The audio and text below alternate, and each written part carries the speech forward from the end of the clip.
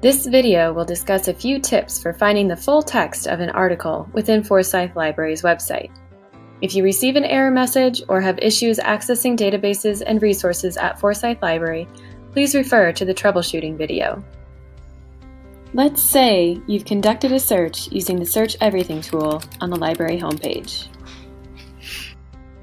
You've browsed through the results list and found an article that you want to read. Near the bottom of the article listing, click on Full Text Available. This may take you to a link resolver page that connects the article from the library search results to the database that houses that specific article. At a quick glance, this page can look like you've hit a dead end, but after looking at it closely, you'll see that the article you want is available in multiple locations. So all you'll have to do is simply select the link for one of the databases listed. Each database looks a little different. They may have a different page layout or interface, but they generally have similar tools and features.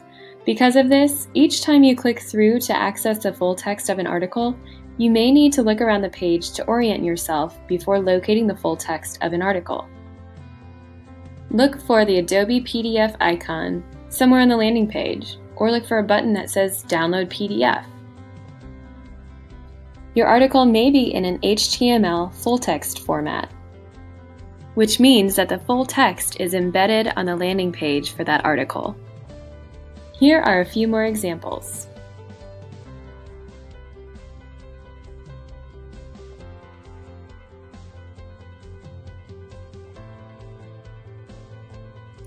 If you're having trouble locating the full text of an article, ask a librarian for help.